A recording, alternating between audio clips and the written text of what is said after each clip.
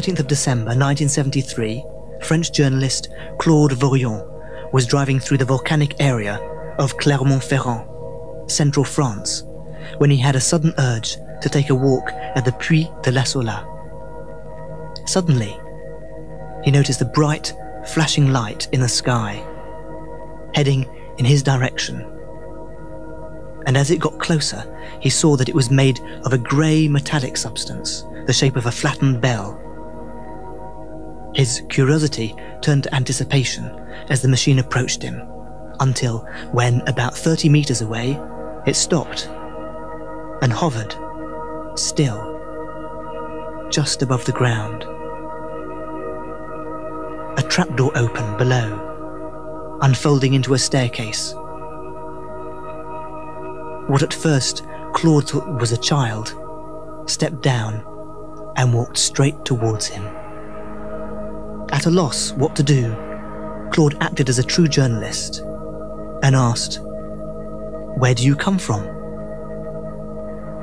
"From very far away, and I have come to talk to you, Claude Vorilhon." They talked. Claude was invited into the craft, and over the next 6 consecutive days, the Extraterrestrial dictated a series of messages which are both clear and revolutionary. This is what the Extraterrestrial said. "We created humanity. You mistook us for gods. We were the ones who started all the religions on Earth. And now that humanity is capable of understanding this, we would like you to build an embassy where we can land officially in front of everyone."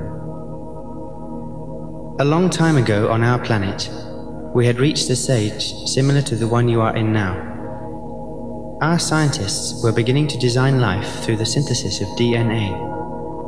The whole of our society watched with fascination as they created more and more sophisticated organisms, until one day they made a mistake. From then on, public opinion turned against these scientists, and they were forced to take their experiments elsewhere. They finally found a planet suitable for the creation of life. It was your Earth, and at the time had no life on it at all. It was completely covered with water and clouds. Many ancient texts point to the work of these scientific creators. Let's open the Bible at the book of Genesis, chapter 1, verse 12. They divided the waters which were under the firmament from the waters which were above the firmament. The waters below was the ocean. The waters above were the clouds. We dug with the help of enormous underwater explosions, creating huge holes into which the waters rushed, allowing dry land to emerge. An island formed, a continent, the original single continent. Let the waters under heaven be gathered together into one place, and let dry land appear. Genesis 1:9. On this single landmass, we set up 7 laboratories, one for each of our own 7 races, and began our experiments synthesizing life. We started by making simple life forms such as viruses and bacteria, and as we progressed in our research, we made more complicated organisms, plants, fish, reptiles, birds, and eventually mammals, daring each time to make an even more beautiful and sophisticated model of living art. Life did not evolve. It simply followed the inspiration of our chemical artists, who integrated and adapted each new prototype to survive in the overall ecology. Fragrances, shapes, colors, styles, textures, movements, even mating rituals were all made to have beauty, harmony, and balance. Seeing this incredible progress, opinions were divided in our government as to whether this artificial life was safe for us. Would the created destroy the creators? We decided to allow our scientists to continue their experiments, as long as they did not create any intelligent life.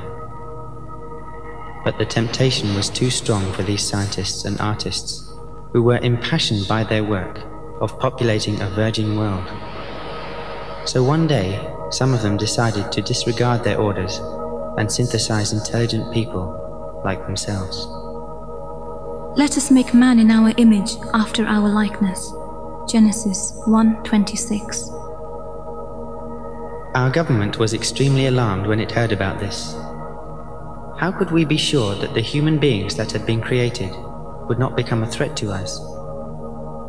For our own security, we told our scientists to keep these human beings in ignorance of any scientific knowledge. They were even told to make these people whom they had created believe that we were almighty gods, so as to be sure they would respect us. Of every tree in the garden you may freely eat, but of the tree of knowledge of good and evil you shall not eat of it, for on that day you shall surely die. Genesis 2:17. At the time, the human beings called these extraterrestrials Elohim, which in ancient Hebrew meant those who come from the sky. It's found in the original Bibles, but in more recent times was mistranslated by the word God. It's important to realize that this is a plural, the singular being Elohah. References to the Elohim can also be found in other ancient texts, for example, in the writings of the Hindu, Greek, Egyptian, and Amerindian civilizations. We can read even today about the many gods who had human emotions and who lived near or with these human beings. These gods talked to human beings and even had relations with them. When our scientists created people like ourselves, opinion on our planet became divided. Could we trust human beings? But there was a group of scientists who had begun to deeply love the human beings they had made. They wished to give them scientific knowledge so that they would be able to communicate as equals. Their love grew so much that this group decided to educate some humans and reveal to them the truth that creators and created are exactly the same.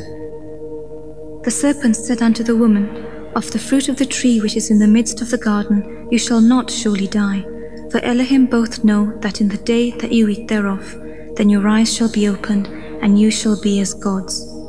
Genesis 3:4. In other words, you shall be as those you mistook for gods. If you entered this laboratory, you would realize that we are just like you, and one day you too will create life. You are just another link in the chain. The eternal cycle of creation continues.